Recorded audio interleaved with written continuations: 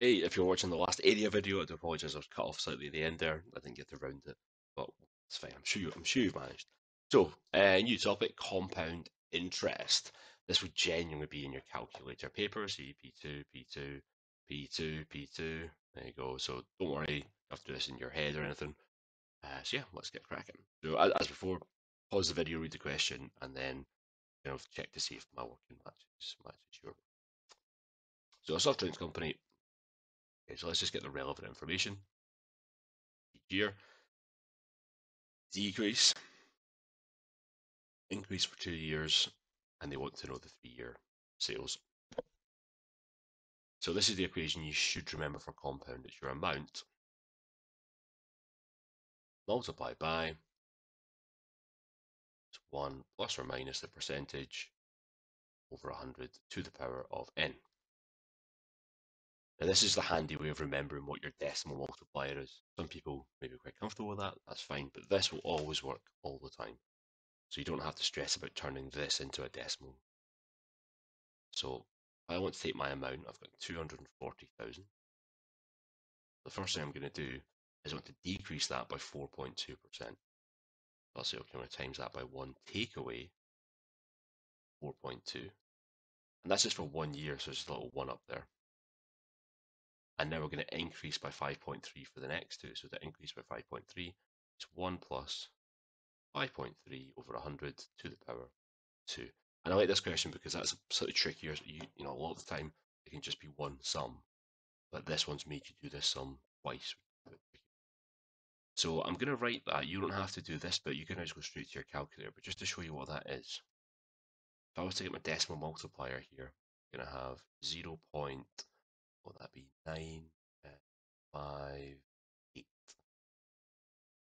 Yeah, 958 in there. That's reducing by 4.2. And you see why this suddenly becomes quite helpful. It just saves you having to think up these annoying numbers. Times, and that's a bit easier, that's 1.053 to the power 2. So that is a nice way of getting your decimal multipliers. Some people, just jump straight in there. I think things like this, it can be quite easy just to make a little silly mistake. So I'd like to write it out like that. And try that on your calculator, see how you get on. Okay, so I have got 254,937.3652. Yeah. And again, I think at this point, you just write what's on your calculator. Okay. Then round off. Don't round off now. So now it wants three significant figures. Okay, so three significant figures. That's 1, 2, and 3. I drew my little line. Singing this to myself since first year. Well, yeah, since first year. Find your place. That's my third significant figure. You look next door. If that's 5 or greater, I'm going to add one more. I'm absolutely going to add one more. That number is 5. That becomes 255. And after this line, 0, 0, 0. What I don't do is carry on like this because I don't need these zeros after the decimal for place value. That would be wrong. You just need these zeros here for place value. Those two things to remember there. Cut off your number and round it.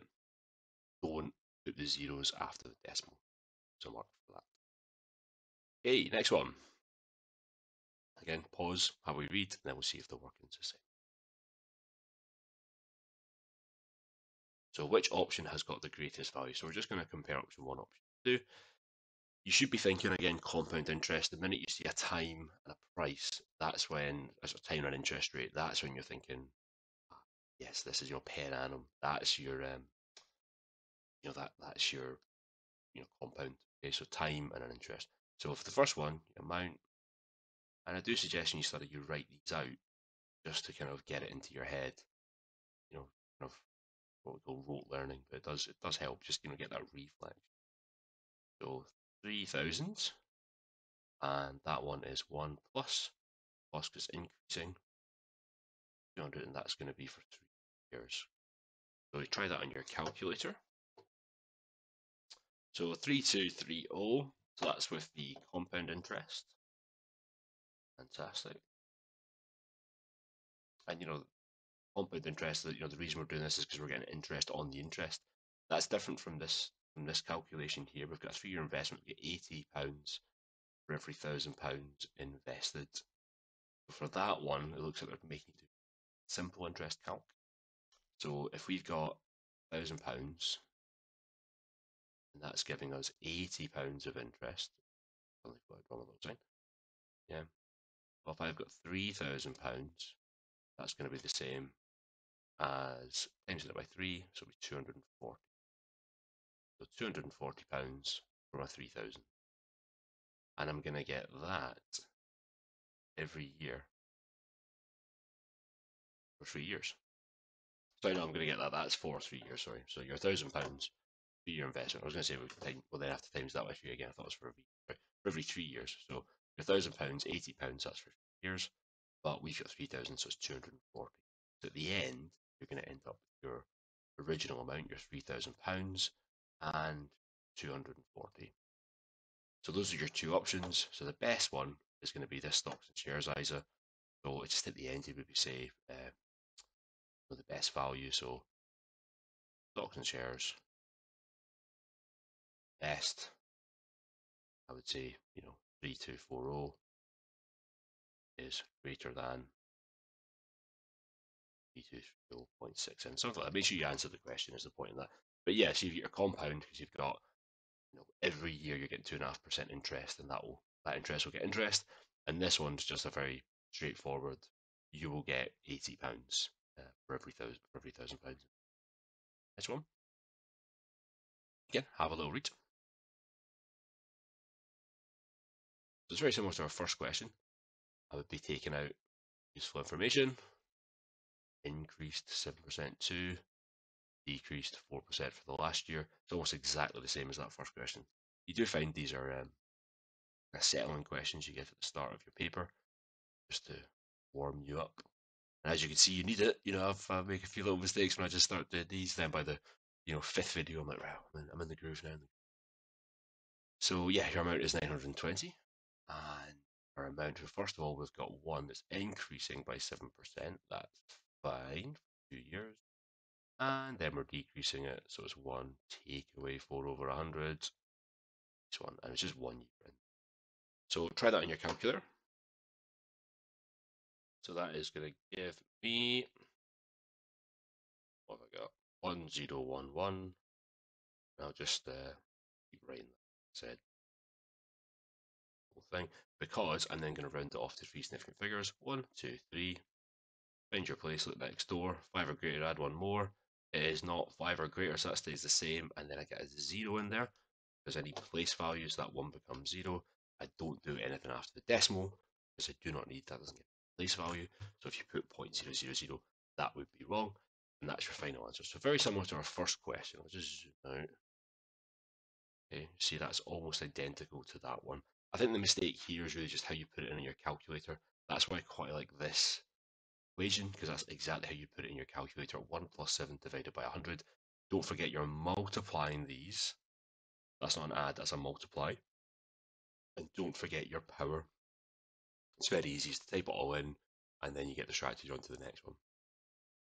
Good stuff. I think I've got time to just do this last. I'll do this last one, then I think that should be it. All the questions are very similar. I will read. So yeah, very similar to before. It's the amount times 1 plus or minus the percentage over 100 to the power of n, which is our time. So we've got a car, 1,400, Thrifty Jack. And it's decreased in value as cars do, except recently because of a chip shortage from Taiwan. But usually, yep, they will decrease, and that's 3 years ago. So you bought it and it decreased 13% each year for 3 years. So what is the value of the car? Write that in your calculator. There we go, and I've just rounded that off, 2 significant figures. After the 2, I get a 0. The next question, we'll go over percentages in more detail, but that one is a difference over original. So if you're looking at doing part B, you're saying difference over original. That's all about your profit. So just I'll put that in for you. So the difference is difference in what he sold it for versus what it was. So the difference there is 450. The original amount was this, times by 100, so it's a 32.1% percentage loss. So if you're doing percentages, we'll do a full video on them, but difference over original. So I hope that helps. The big takeaway from me was get this equation written down and watch for it in 2 parts. Hope that was helpful. Thanks very much.